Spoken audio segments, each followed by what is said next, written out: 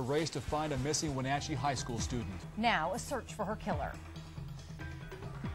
Good evening and thanks for joining us. I'm Robin Nance. And I'm Dave Erickson. Chelan County Sheriff's spokesman refers to Mackenzie Cowell's killer as a monster.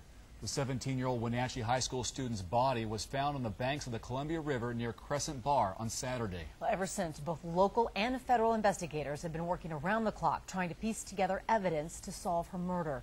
KXLY4 Sally Showman is live tonight on the Sky Deck with the latest information. Sally?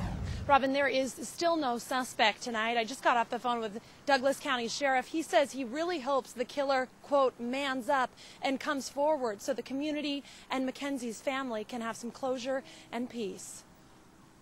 Mackenzie Cowell found dead in the Columbia River this morning. As text messages spread among Wenatchee high school students, Pray that her killer is found. Investigators spread out across 2 eastern Washington counties searching for clues.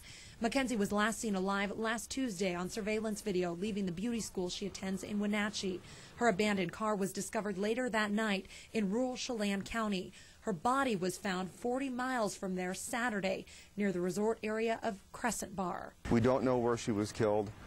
We are hoping that the autopsy and the crime scene investigation that's going to occur tomorrow at the hospital will hopefully lead us to some conclusions on that. Today, dive teams returned to the water near where Mackenzie's body was found. They've cased the entire resort area of Crescent Bar. Still no suspects. Authorities say her killer could be someone Mackenzie knew, or it could be an unknown predator. Although the sheriff says there's no evidence this is part of a bigger criminal endeavor, people in Wenatchee are nervous. When I go to my car, I'm always looking around my surroundings. That's like even last night to open my trunk, I was checking my surroundings. I was really scared.